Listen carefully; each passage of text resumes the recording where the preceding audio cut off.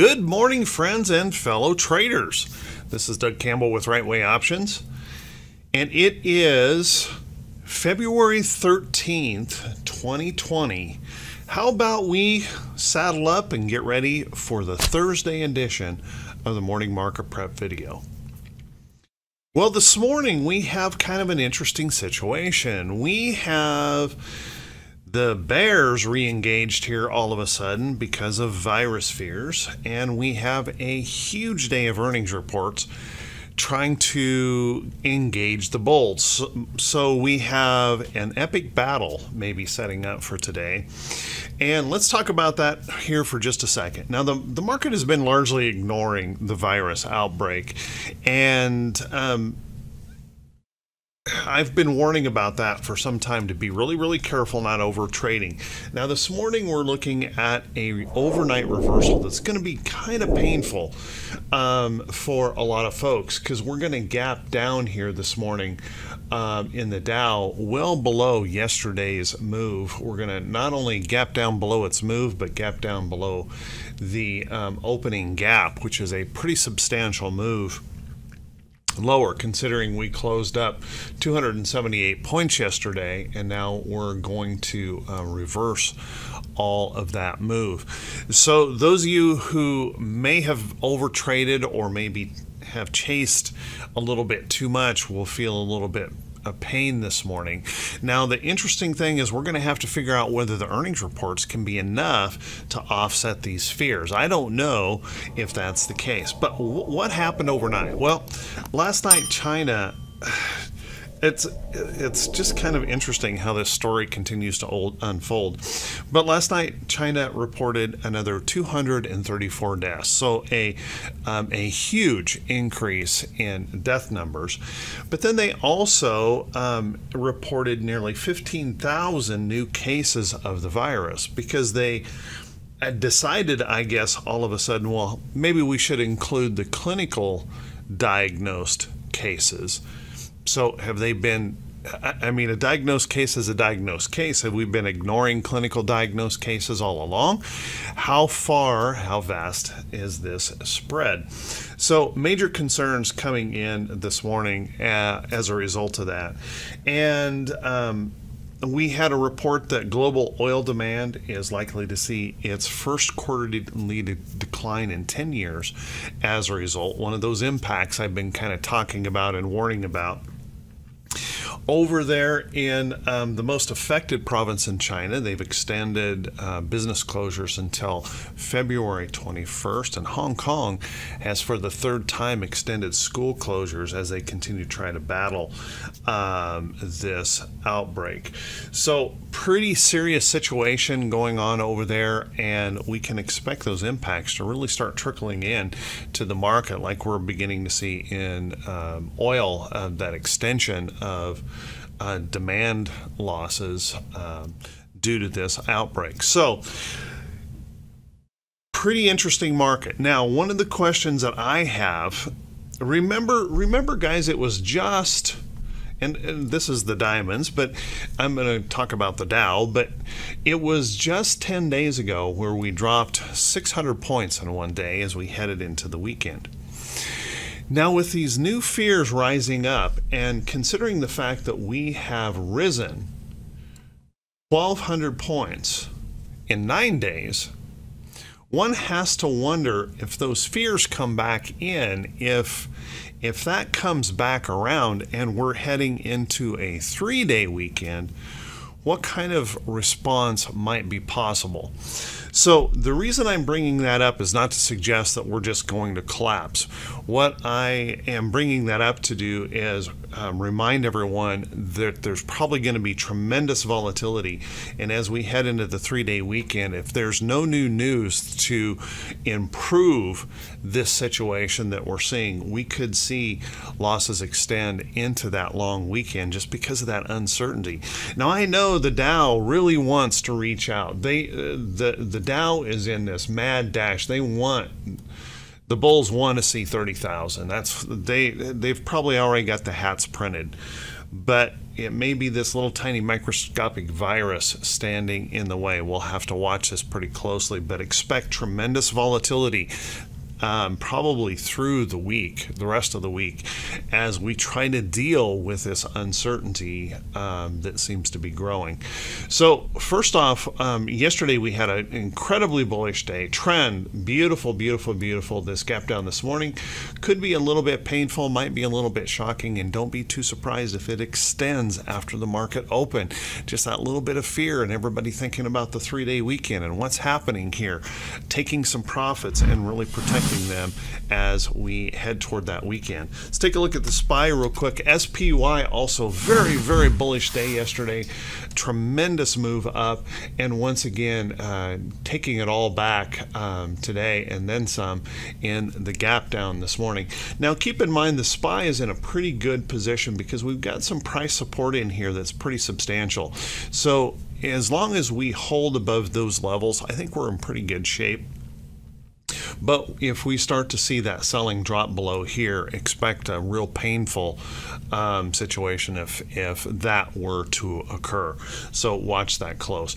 All morning since futures have opened, they've been trying to put on a brave face this morning and bring those futures back up. Right now, Dow futures are looking to gap down 200 points, but they were much worse earlier this morning.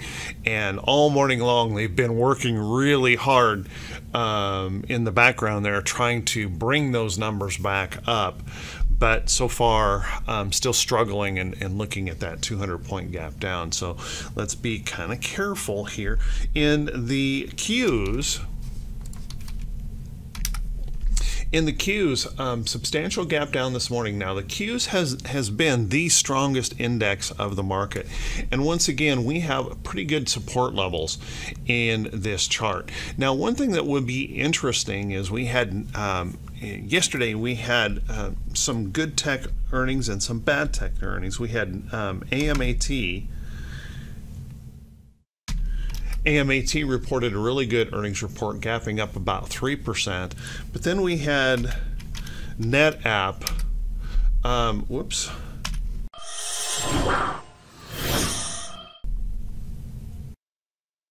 So we had NetApp reporting earnings, and they're gapping about 12% lower here this morning. And Cisco also disappointed yesterday.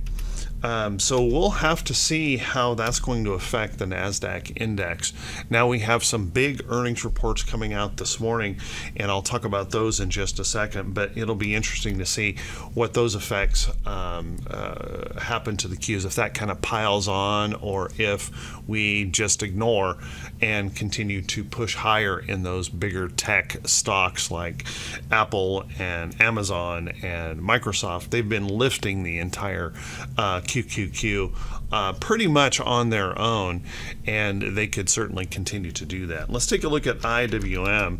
IWM yesterday rallied up at the end of the day, pushing right up into the price resistance of this chart, and as you can see, it's gapping down this morning, taking out yesterday's gap up even in that open. So a little bit of bearishness coming in here. Let's take a look at the VIX. The VIX yesterday really sold off nicely, finally really sold off nicely, showing that fear was dropping out of the market. And as you can see, we dropped down into this downtrend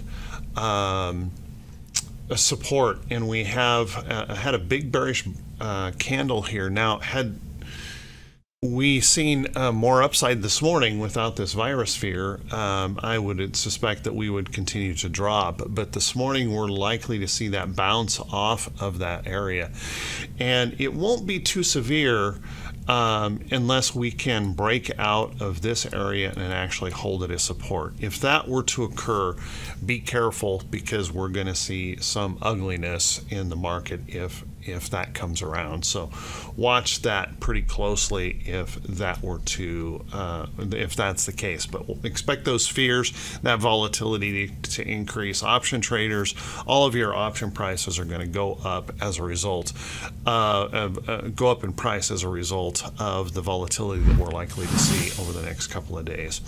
Let's take a look at T2122. That's that 4-week new high, new low ratio. And you can see yesterday, even though we rallied 270 some points yesterday, we didn't get a big response in T2122. And what that tells me is that we didn't have a large breadth of the market moving things up. We had key select stocks moving the indexes higher, with a lot of stocks kind of going flat or sideways. And now we have this potential fear this morning. So we'll expect that to push this down significantly today. We'll want to watch that close. And it'll just be interesting to see whether the earnings reports can overcome that bit of bearishness showing in the market this morning. So let's watch that close. Let's take a look at our economic calendar today, and our economic calendar definitely has a few things to say about the overall market. We have this morning, we have CPI numbers. So CPI numbers will be coming out, and we have jobless claims coming out this morning, and the natural gas report. Now, I don't expect anything out of that natural gas report to really move us around at all, but certainly we could get some volatility around CPI and jobless claims, but I'm not expecting those to come in bad. Our economy remains very strong. If we take a look, we also have a couple of Fed speakers today, and we have a Fed balance sheet, but I wouldn't expect that we'd learn anything more out of those. Keep in mind, tomorrow we have a really big day. We've got retail sales, export, import-export, industrial production, business inventories, and consumer sentiment all tomorrow. And whether it can overcome fears of viruses yet to be seen. We'll have to wait and see. So we have on our earnings calendar the biggest day of earnings reports today, and there's a couple that I think will be really interesting. BABA. Well, it looks like BABA has reported and is moving lower, and I was wondering how Alibaba would do, being a massive Asian retailer, if they would actually get some benefit out of the virus outbreak with more people staying home and ordering, or whether they would suffer some damage. It looks like we're going to gap down here a little bit on Alibaba this morning. We have a lot of reports today, a lot of big reports that will be very, very important to watch. Roku will be reporting today. We'll want to keep an eye on Roku. We've got NVIDIA. NVIDIA is going to be a very important report to pay attention to. Big tech sector stock. It'll be very interesting. We have AVP. AVP. There we go. No, I've got... Oh, AIG. Sorry, AIG. We've got AIG reporting this morning. Looks like they are reporting just slightly higher, a little bit of move up here in that stock. We have Dish reporting today. Looks like they are moving, well, don't see the report here just yet. IRM reporting today. We have Mattel reporting today. We have Yelp reporting today. So quite a few stocks reporting that could move us around, and we'll want to keep an eye on all of these. KHC, I forgot KHC, Kraft Heinz is another that will be reporting today. Looks like it might have already reported and gapping slightly lower this morning. So a little bit of back and forth in these earnings reports, and we're continuing to see some of these damages, or good reports or damages, and it'll be interesting to see how this virus thing continues to battle these earnings reports. So with that, everyone, let's take a look at some stocks that could be setting up. But before we do that, if you guys could do me a favor, if this is the first time you've seen these videos, if you could please click that subscribe button on YouTube, and then also click that thumbs up button, and leave a brief comment if you feel that the video is worthy. Make sure you click that bell icon if you subscribe so that you're notified every time I post one of these videos. And I want to say thank you to everyone who does do that. You guys are truly awesome. I really appreciate it. One of the things I would be kind of curious of is whether or not you think the virus is actually going to be damaging to the market. That would be interesting. Just a thumbs up or thumbs down would be all that would be required to. It'd just be interesting to see what other folks are thinking about the virus outbreak. Let's take a look at some stocks setting up, and keep in mind that a lot of these are going to be changing dramatically this morning because of this gap down. Let's take a look at Home. Home we caught yesterday in right way options looking at this breakout. There's that downtrend break, nice little tight consolidation, holding trend. Those are things that I always look for.